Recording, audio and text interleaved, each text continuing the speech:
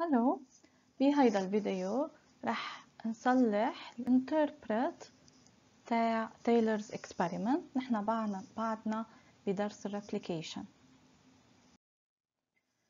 هيدي الاكسبيريمنت اسمها تايلرز اكسبيريمنت. هون في عندي روتس، وهول الروتس اكيد فيهم سيلز، والسيلز عم يعملوا ريبليكيشن. بس الفكرة انه هول الروتس they were cultured in a medium containing radioactive لنقول T radioactive T هي part من ال DNA، لأنه ال DNA هو فيه nitrogenous base ACGT، فأنا استعملت T radioactive. شو يعني radioactive؟ هي substance تعطيني ريز في حال أنا عملت أوتوراديوغرافي، يعني في حال أنا عرضتها لإكس ريز بصير بشوفها، بتصير بتضوي. أوكي، لما كان الميديوم cultured with a radioactive T كان كل ال DNA، كل الكروموزوم يلي بيكون ال DNA radioactive. شو عملت بعدين؟ عملت واشينج، يعني كبيت كل شيء خاصه بالراديو اكتيفيتي، وزدت تي بس هالمره نوت راديو اكتيف. يعني the newly synthesized DNA ما راح يكون راديو اكتيف، لانه انا عم بستعمل non radioactive T. هرجع عيد. باول بارت من الاكسبيرمنت انا كنت عم بستعمل راديو اكتيف تي، فكل شيء DNA جديد عم يتصنع رح يكون راديو اكتيف، لانه حيكون عم يعمل انكوربوريشن لهيدي الراديو اكتيف تي. بتاني بارت من الاكسبيرمنت هون انا عملت واشنج واستعملت نون راديو اكتيف تي، فكل شيء DNA جديد عم يتصنع عم يستعمل هيدا التي حيكون نوت راديو اكتيف، سمبلي لانه I'm not using radioactivity. اوكي، اذا بتطلعوا بهيدي الصوره بتلاقوا انه الكروموزوم نصه، يعني واحد كروماتيد not radioactive، وتاني بارت من الكروموزوم is radioactive. هلا انا حطيت لكم هيدي الصوره لتوضح اكثر. هون بهيدا الكروموزوم يلي هو double made up of two chromatids، هيدا الميديوم كان radioactive. بعدين انا عملت washing. شو المفروض تعمل هيدي السيل؟ المفروض تعمل division ويصير each chromosome made up of two chromatid، بعدين تروح تعمل انترفيز، وبالانترفيز في synthesis. بهيدا الميديوم انا شو عملت؟ انا شلت الراديو اكتيفيتي، عملت واشنج وصرت عم زيد نون راديو اكتيف نوكليوتايد. فالنيو newly synthesized DNA هون عم بيكون شو؟ not radioactive. بس لاحظوا each chromosome عم بيكون made up of a radioactive chromatid، يعني an old strand يلي already تصنع هون، بينما ال newly synthesized strand عم تكون not radioactive.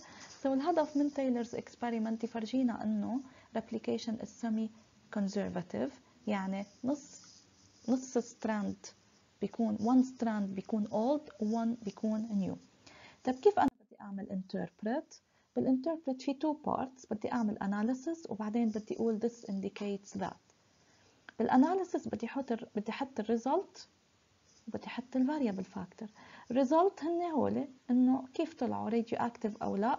الفاريبل هو انه مره كان في عندي راديو اكتيف ميديوم، وتاني مره بتاني ستيب ما كان في عندي راديو اكتيف ميديوم. كيف بدي اقولهم؟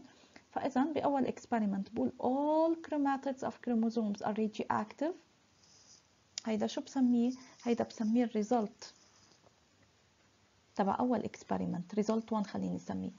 when the roots are cultured in a medium containing radioactive T، هيدي كانت الفاريبل فاكتور او الكونديشن تبع اول اكسبيرمنت يلي هي هون. اوكي، however هلا ليه بستعمل هون however او while؟ لانه it's not the same results. I did not obtain the same results here. Okay, in the second step and after washing the medium and adding non-radioactive T، هون استعملت الفاريبل. فيكم تبلشوا فاريبل، فيكم تبلشوا ريزلت مثل ما بدكم. هلا هيدا الريزلت تبع تاني experiment each chromosome has a radioactive chromatid and a non-radioactive one. لهون بكون انا شو عملت؟ بكون عملت الاناليسز. شو بيضل عندي؟ بدي اعمل، بدي طلع this means that، بدي طلع significance. okay, so this shows that what half of the chromosomic material is conserved. كل شيء قديم radioactive بعده موجود. So the half of the chromosomic material is conserved and replication is semi-conservative. Semi-conservative بتعني إنه half is old, half is new. أوكي؟ خليني أرسم لكم إياها بهيدي الطريقة. هيدا الكروموزوم. بعد الميتوسيس شو رح يعطيني؟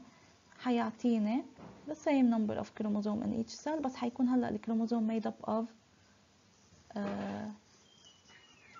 حيكون made up each chromosome of one chromatid. هلا after replication شو بده يصير في عندي؟ الأولد كروموزوم بضل موجود. So هيدا half of the chromosomic material. اوكي بعده موجود. هلا the new synthesized strand لك وينها؟ هيدي تصنعت جديد، هيدي the new strand.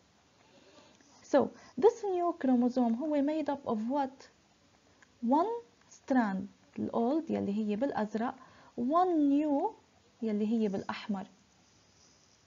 So each chromosome, each strand حيكون فيه each chromosome أو each molecule of DNA حيكون فيه منها part old و part new، وهيدا يلي بسميه semi conservative.